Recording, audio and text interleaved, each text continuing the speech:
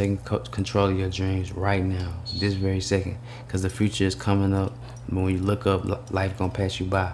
So do everything that you want to do right now.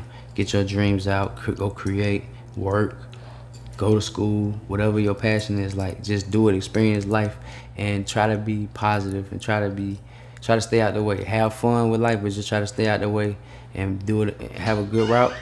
But just know that all of y'all watching this right now, y'all the future. You know what I'm saying? So like, y'all the next president, doctors, rappers, beauticians, CEOs, scientists, politicians, all of that.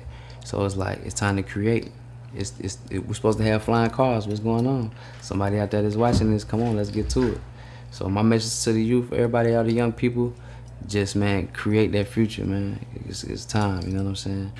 To the person that's watching this, that's going through something, just try your best to get out of that space. That head space that you get in mentally, it's hard, but it's ways to cope with it. It's a certain way to cope with it that you can do. So if it's something that's eating you up, that you're dealing with, and it's really bothering you on the inside and it's fucking with you, please try to your best to get out of that space. If you're thinking about it a lot and it's bringing you down, and it's putting you in a negative mood, and you don't know like what's your next move or how you gonna go on, or just get off of that. Think about the most positive thing you can think about. Think about the best thing you can think about. And if you feel like it's too late, the situation